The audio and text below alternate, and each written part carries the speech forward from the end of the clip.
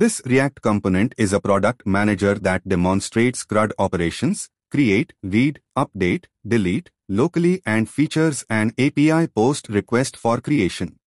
It uses useState hooks for title, price, image inputs, a products array to store the list, and editIndex to track which product is being edited.